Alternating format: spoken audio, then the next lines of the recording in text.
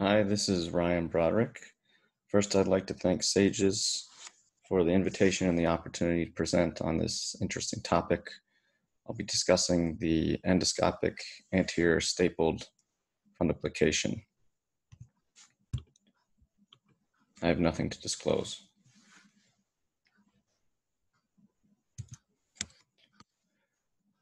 Briefly, because I know that this has probably been touched on before, reflux is thought to affect a significant portion of the Western world and is primarily managed with lifestyle modification and medication. However, a significant portion of those patients are refractory to medical management, in which surgical intervention has proven long-term efficacy for refractory reflux. But it is invasive and has a known side effect profile. Endoscopic therapies, including MUSE, have been developed to fill that treatment gap between medical management and surgical intervention. The MUSE is the Medigus Ultrasonic Surgical Endostapler. As you can see, it looks very much like a traditional flexible endoscope, although the device is designed specifically for an anterior stapled fundoplication. The FDA approved the device for treatment of reflux in 2012, of which UCSD was part of that FDA trial. As far as patient selection, indications for use are reflux refractory to high dose BID PPI treatment with pH less than 4 for more than 7% of the time, or 4 to 7% of the time with 50% symptom correlation, as well as findings of esophagitis. Contraindications include a larger hiatal hernia, significant comorbidity, BMI of over 35, or advanced esophageal changes from reflux, including Barrett's, grade 4 esophagitis, or esophageal stricture. As an overview of the device, it is a flexible endoscope that features an endostapler in the device tip, as well as an ultrasound transducer, and delivers 4.8 millimeter B-shaped titanium surgical staples. It is designed like a traditional endoscope, which is one of the benefits of the device in that it allows direct visualization with the camera and is a tool that many surgeons are familiar with.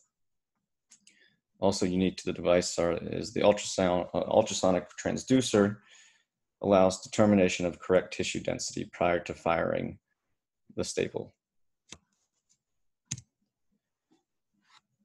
Procedure itself is an outpatient procedure that's performed under general anesthesia. An overtube is placed and the endoscopic stapler inserted and retroflexed. The staple load is positioned 3 centimeters above the Z-line. Complete retroflexion, the tissue is clamped. The ultrasound transducer measures the tissue density to ensure that it's within the indications for use.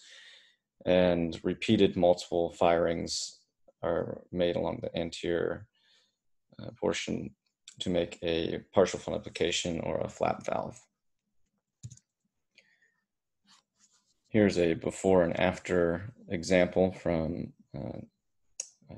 UCSD at the time of the FDA trial, where you can see before the device was used, and then after you have a partial anterior fundoplication, 3 centimeters in length.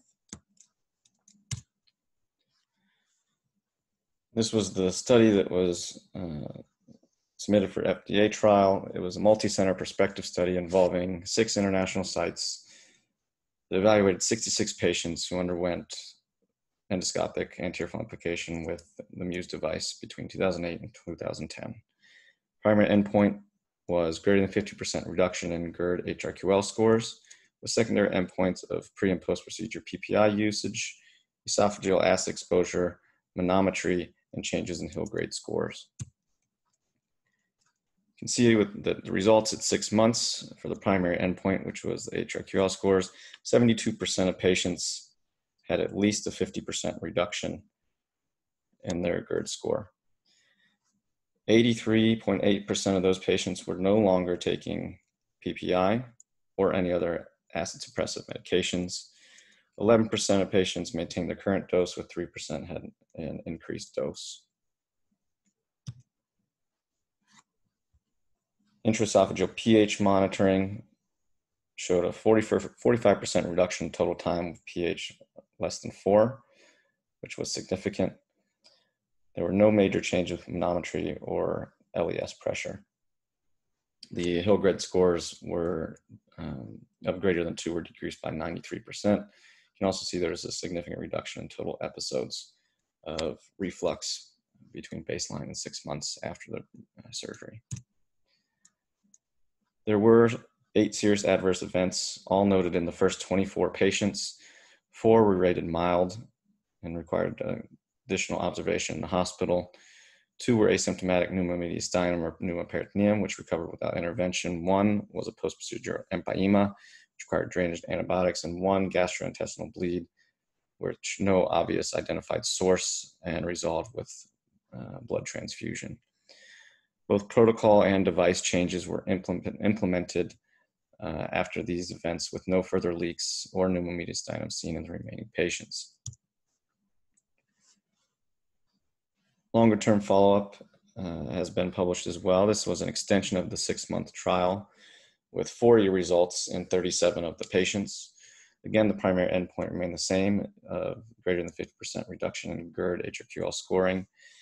Secondary endpoints were pre- and post-procedure PPI usage. Manometry and esophageal pH monitoring were not repeated for this study. Here you can see that the mean GERD scores improved from 29 average pre-procedure to 8.9 at 6 months with a sustained improvement at 4 years.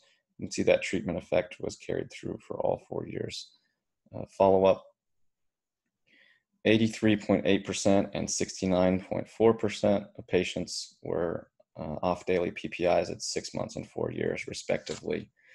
You can see that treatment effect also was sustained across those 4 years. There were no new adverse events reported after the initial 6-month study.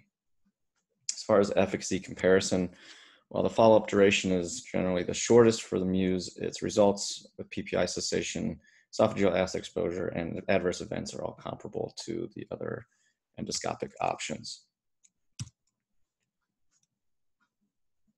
And this again shows that the results are comparable with good cessation of PPI use that proved durability in the midterm, decrease in Demeester scores, and esophageal acid exposure, but still no randomized trial or long-term studies at this point. One group also performed a comparison of laparoscopic fundoplication with the use of the MUSE device in 27 patients. 11 underwent the MUSE, 16 either a Nissen or a Toupet. This was a short-term follow-up study with about 5 to 6 months of follow-up. All patients underwent the normal preoperative studies, and patients with BMI greater than 35 or severe esophagitis or large hiatal hernia were excluded from the MUSE arm. What you see on results is a improvement for both fundoplication and for endoscopic fundoplication in the GERD HRQL scores, although there is a significant difference noted and a difference between fundoplication and MUSE device, with a higher improvement or better improvement with fundoplication. MUSE also had a longer mean operative time, 89 versus 43 minutes. And this was the first iteration and studied iteration of the device, which had significant time between staple fires and has been optimized in later iterations. MUSE did have a longer mean length of stay, which was due to a single complication. And that complication was recorded as an esophageal perforation treated with stenting and later an Ovesco clip. MUSE did have a higher mean post-op GERD score, although 4 versus 9 compared to fundoplication, laparoscopic fundoplication, although it was an improvement from the preoperative scoring. No significant differences were found between major complications, dysphagia, bloating, or post-operative PPI usage. So UCSD is the elf on the shelf. So results are noted from previous studies. There's significant improvements in PPI usage, GERD HRQL scoring, and objective measures of reflux, especially in the short, and then some durability is seen in the midterm, up to published 4-year follow-up. However, what we're seeing in our patient population is patients that seem less interested in endoscopic anti-reflux surgery and more requests for a LINX procedure than anything else if they don't want a fundoplication. We also believe there may be some role for obligate dissection of the hiatus in reflux disease as experienced with the LINX device. Initially, it was a limited dissection, but now is often a full obligate dissection of the hiatus. So currently, MUSE is not on the shelf for routine use, but it does have potential. With modification and technique, longer-term data, larger randomized and sham trials, it may prove to be back on the shelf in the future. In conclusion, MUSE has been shown to be both efficacious and safe for the treatment of GERD in select patients with good short-term and mid-term outcomes. The outcomes are comparable to other endoscopic treatment modalities in terms of symptom relief and safety, but there is a paucity of long-term data and randomized control trials, so further study is needed. Again, I'd like to thank you for the opportunity to present on this interesting work.